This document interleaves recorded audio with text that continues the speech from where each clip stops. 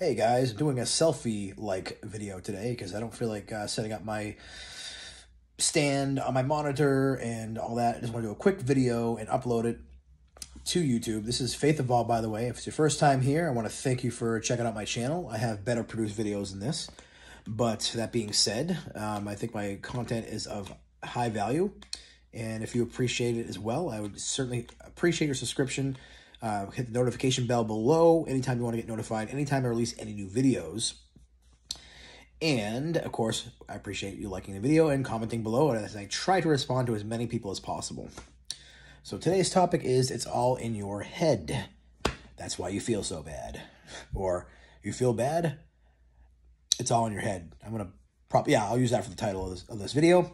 And, of course, is it a little bit clickbaity? Yeah, maybe a little bit, but what I really mean by that is, and this is something I've been studying in A Course in Miracles, that only I decide whether the thoughts I have hurt me or not. Only I can hurt myself with my own thoughts. Now, of course, you can get into an accident and, break a bone, and that's going to hurt. And, of course, you're not going to be happy about that. That's understandable. So I get that there's some built-in response to negative feelings that we have as human beings. And it's not just like, snap, you can turn it off. But I've talked to many people over the years that have come to me with different problems or trials and tribulations they're going through, crises, stuff like that, and they only seem to want to be heard. But why would you tell someone about something that you're going through and say you just want to be heard and don't ask for any advice? And sometimes people get upset when you offer them advice. It's like, do you actually want to get better?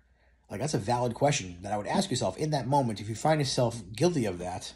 And I've been there too, of course. Like, especially for kids, teenagers, we're always right. But the point is, it's like, I would first analyze, are you liking the response that people have to you when you're feeling that way more than actually getting the advice?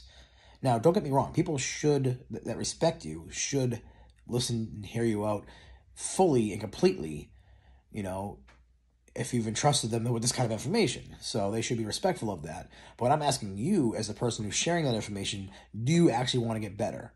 And it's not a flippant kind of question. It's not a question of, well, you just want to suffer, you're a glutton for pain. It's more of, do you really actually want to get better?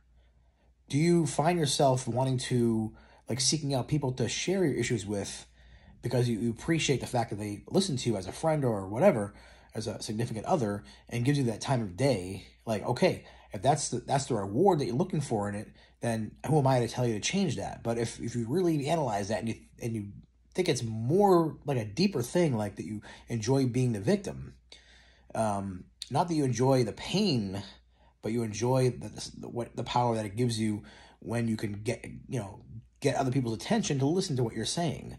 Or do you hope that when you actually share this information to someone, that it's actually going to help you in some way, either work it out on your own and come up with a solution, or ask for advice? And there's nothing wrong with asking for advice. I think it's a sign of strength. Like, I don't have a problem if I'm lost asking someone for help, because I don't want to be lost that much longer at all.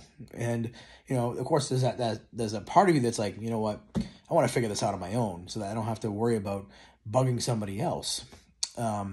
But if you notice, when you go to people to help, if they know the answer, they're more than willing to give it to you because it makes them feel empowered too. And then you're empowered because you have an answer that you didn't have to, find on your own the hard way. So it's a lot of things that revolve around that idea. But what it comes down to is that you really want to identify, first of all, are you actually wanting help? And if you are wanting help, and you don't have anybody that you can talk to, or you've spoken to someone and they've listened to you and or given you advice, and your first reaction is to, say no, or to ignore the advice, I would also ask yourself why you do that. But besides all that put aside, in the end, when you have a situation occur that makes you feel negative, if you really analyze it, and this is something that A Course in Miracles will really explain probably better than I can in a small, short video, that if we really analyze it, it's not what happened to you that hurts, beyond the point where it actually hurt you. Like, for example, breaking your arm, or someone cheated on you, or you lost a loved one. Yeah, that initial reaction is going to be hurt, but is your continued being hurt, the fact that you're still hurting now, days, months, years later, is that because the event is happening to you in the present still, or is it because your thoughts about the meaning behind the death or the loss or whatever, or the pain that you went through? Is it that you're rehashing in your mind, trying to find a justification for it?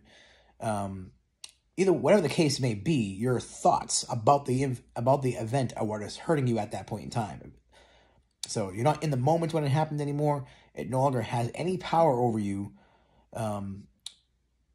unless you let it, by the way you think about the event. And that is one of the most powerful things I've learned in my life, is I have a choice. And it might be a freaking hard choice, because I'm so, like, my hormones are raging. I'm upset, I'm hurt, I'm offended, whatever the case is. I'm feeling it in that moment.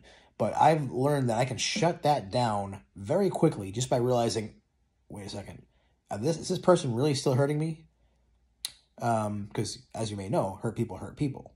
And people that hurt you or attack you are, in a weird way, looking for help or love. It's a cry for help or love. They don't even realize they're giving, because they're not, emotionally and spiritually mature enough. But of course, that's going to happen. But for you, like, once you realize, like, post the exact moment where the event happened to you, that it's all in your mind, and you can actually change your mind about it and say, you know what? You might not be able to feel good about the situation, and no one's asking you to, but you can forgive the situation and just say, well, you know what? It is what it is. Feeling bad about it is not going to make me feel better. Worrying about it is not going to change what happened. There's literally no point in giving it your emotional attention at that point in time. So once you are able to master that, and it takes a lot of practice, and I'm not perfect, but I've definitely noticed some massive improvements in my life just by utilizing that principle of just letting it go, forgiving the situation. And, I notice over time, the pain lasts less. And when I do have the pain, it's less as well in that moment. So the next time, you're in a situation where you're like kind of stuck in a rut and you're not getting any better because you're thinking negatively about a situation that happened in the past, just try practicing, oh, well, screw it, nothing I can do about it. And try reminding yourself that feeling bad about the situation never made you feel better. It just perpetuated you feeling bad. The more you give attention to something that hurts you, the longer it sticks around. What you resist shall persist, and it's all, explained as well in the law of attraction principle. So hopefully, if at the end of this video you're feeling offended, please realize that I'm giving you this information because I want to help you. I'm not saying this at all whatsoever to judge you or to make you feel bad for feeling bad, because that's not going to help either. Hopefully you feel, okay, this is some valid advice to take into consideration, and maybe I'll try it and see if it works. And what's the worst that could happen? You feel better, because literally you have less time you're feeling bad. So again, I'm not going to tell you that it's going to be quick. It's not. It's going to take a while. It took me years to get, maybe I would say 5% of this down throughout my entire day and my entire life. So we're all, a work in progress, but this is, I believe, part of the spiritual journey, is learning how to live in the moment, which I'm not even close to yet, and letting go of the past and not worrying about the future. Thanks, and God bless.